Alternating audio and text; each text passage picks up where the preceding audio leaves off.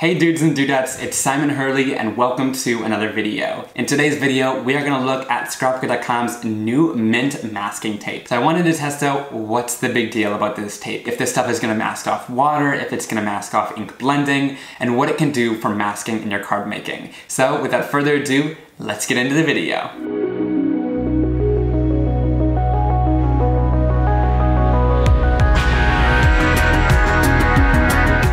Alright guys, so mint tape is a little bit more of a paper masking tape. It almost feels a little bit like a Post-it, but the cool part about this is I think there's like a little bit of a coating onto it, so I want to see if it's going to mask off watercolor as well. If so, that would be a big game changer for me. Alright, so first I'm going to mask off a little section because I want to do a strip of color for the ink blending and then leave the rest of my background white. So I'm just going to tape a piece of mint tape down on either side. I actually like the thickness of this too, so you won't have to, it's not too thin where you have to like avoid the edges, which I really like. We're getting into kind of the Halloween spirit around here, so I picked out 3 different colors that I really like: Guppy, Prom Queen, and Crown Me. And I'm just gonna go in and blend these on the edges. One thing I wanted to look for too is to make sure it's going to stick down enough to hold it down for ink blending. And it's going to do that even though we're applying lots of force, and we'll see how clean the lines are after we're done blending. Then I'll go in with a little bit of Prom Queen.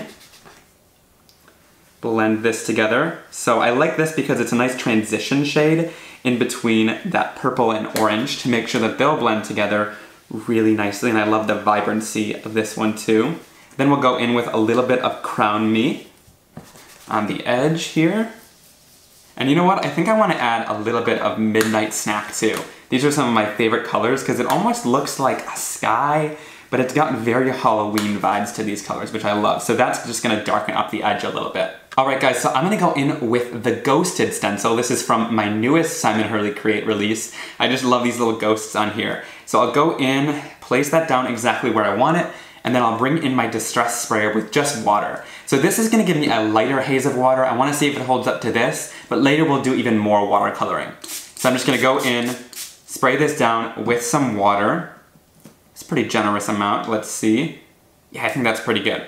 So I'm going to lift off that stencil, and then if I want it to stop lifting and reacting and bleeding, I'll go in with my heat tool and heat set this. All right, now it's dry. This is the moment of truth when we lift off the tape to see our results. So I'm still gonna peel it pretty carefully. I do this with any tape because my cardstock does rip a little bit easier, so I want to just kind of peel it back onto itself. It ripped my cardstock just a tiny bit in that corner, so peeling back on itself is gonna be a really good tip because I pressed this stuff down pretty tight to make sure that it didn't bleed. But it got a really nice clean edge on either side, which I really appreciate. All right, to finish these cards off, I'm gonna go in with the new Trick or Treat stamp set and finish it off with some of these fun Halloween images. So I'm going to stamp down the images that I want using some jet black Archival ink so it's not gonna bleed.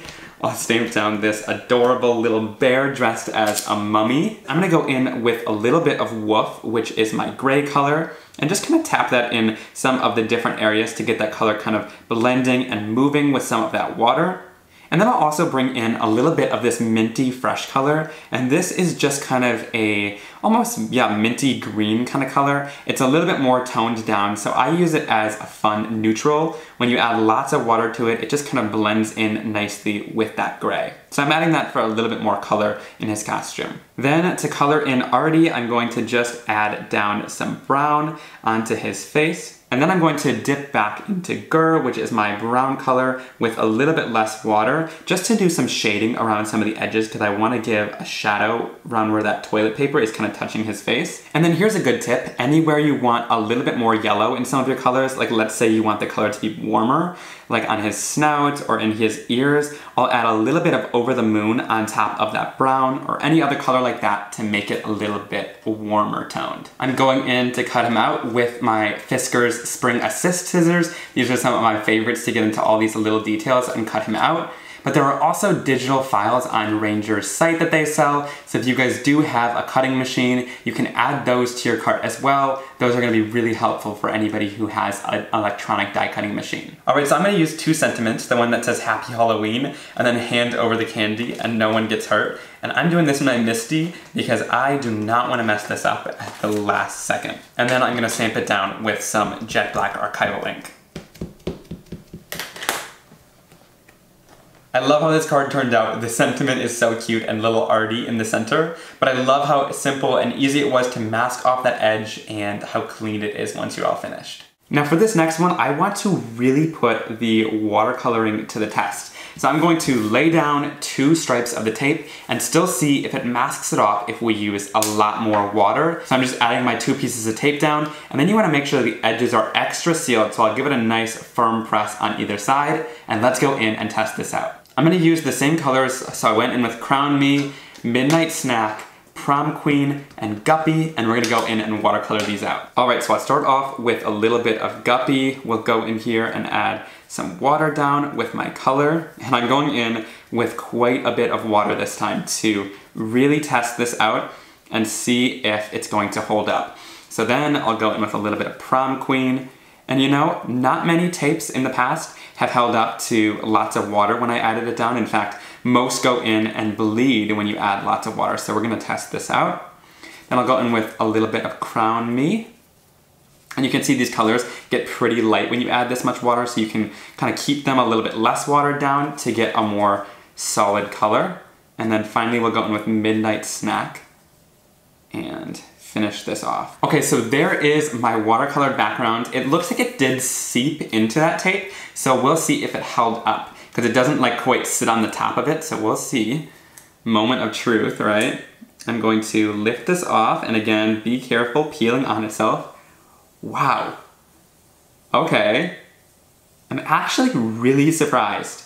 With the texture of the tape, it feels like it would just seep right through since it's kind of like a paper tape, but it seems to have done a really, really good job at making sure that that is going to be masked off. Wow. Okay, that stuff is awesome. Look, you guys saw how much water I went in with this. Not many tapes hold up like that. Okay, so I put this tape back on because I want to do a little bit of stamping on top of it. So I'm using the Nature Hike background stamp from one of my newest releases, and I'm gonna go in and do like a stamping that kind of follows that color, hopefully, so make a little bit of tone on tone. So I'll go in with a little bit of Midnight Snack. I'll bring in Crown Me, and just kind of hopefully follow along with the lines of the colors. I'll go in with a little bit of Prom Queen, and I'm just doing this at kind of an angle like I watercolored it in. So I'm going to take this and flip it over, and hopefully this stamps how I would like it to. Oh, I love how that looks. Once again, we can easily peel this tape off, and this is my second time using it, so it's not as sticky. I don't have to be as careful with it.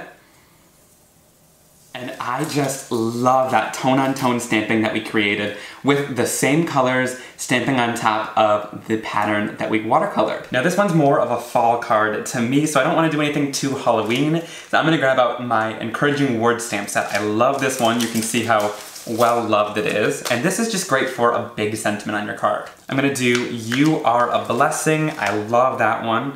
And I'll place it at the kind of the top center. And this is going to be a really easy focal point on the front of your card. So I'll go in with some jet black Archival and stamp that down, and I'm doing it in the MISTI again to make sure that if I need to stamp it again, like I could stamp it one more time to make sure it's nice and crisp.